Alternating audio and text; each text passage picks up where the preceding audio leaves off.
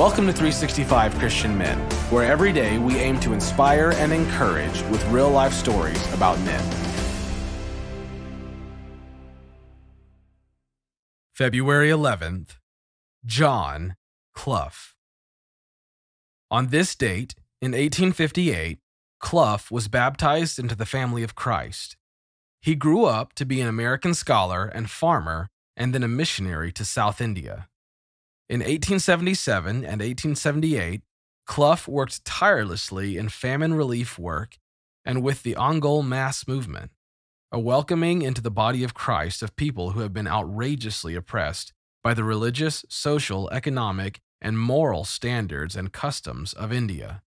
These are outcasts who are not allowed to enter the village, nor to worship in the village temple, nor to send their children to the village school. They are not even allowed to drink from the village well.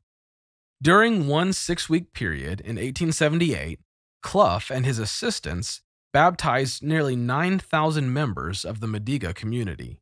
He focused on villages, and he encouraged people ready to convert to Christianity to wait until some friends or a family member were ready to come too, that they might go through life as Christians in a community of Christians, though small. The churches he planted were served by pastors from among the native people, and Clough did all he could to provide ongoing support for the many, many new believers. When God wants to free a people, a famine may be the way out.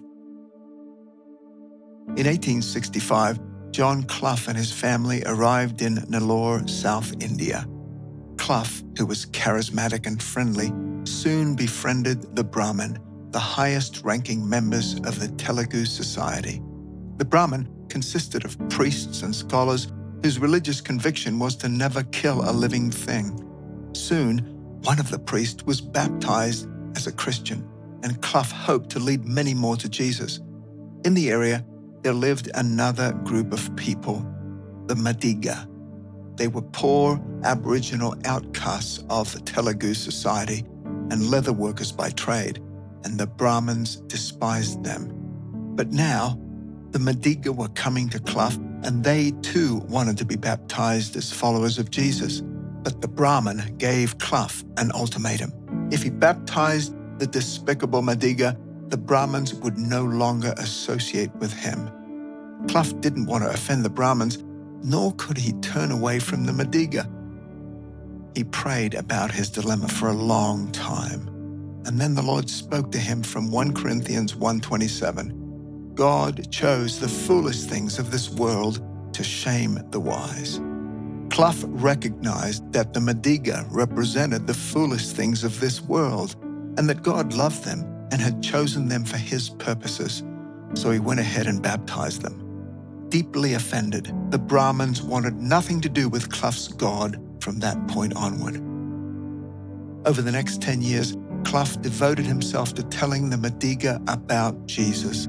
He planted churches, built schools, and raised up Madiga believers as preachers and evangelists. Through Clough's labors, several thousand Madiga had come to faith in Jesus. The work was going well until 1876, when the Great Famine struck. A severe drought in the Deccan Plateau ruined most of the crops that fed South India, and now millions of Indians were starving. To get food supplies across to South India faster, the British government decided to extend the Buckingham Canal by another 5 miles. A huge workforce was needed, and their salaries would be paid in food rations. At this point, Clough could have given up and gone home to America, but instead, he accepted a contract from the British government and built a 3-mile section of the canal. To accomplish this, he recruited thousands of starving Madiga. In return for their hard labor, he paid them in grain, ensuring their survival. Clough employed 30 of his Madiga preachers as overseers for the canal workforce, each man responsible for 100 workers. Whenever the Madiga laborers sat down for a break, the Madiga overseer preachers would share about Jesus with them. And as a result, the gospel of Jesus quickly spread through the worker groups and in a short time, hundreds of Madiga were asking to be baptized. Clough told them to wait. He didn't want fear of starvation or cholera to be the motivation for surrendering their lives to Jesus.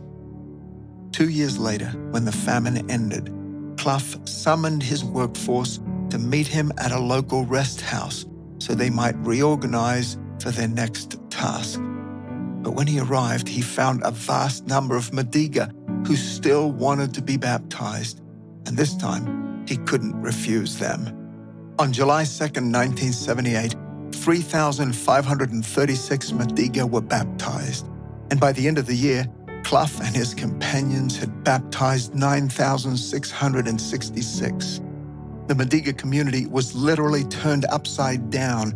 They abandoned their old gods, and before he knew it, Clough's church had grown to 21,000 members. Take a look at the hard things you're facing right now. Could there be an assignment from God for you? When God wants to free people, a famine may be the way out.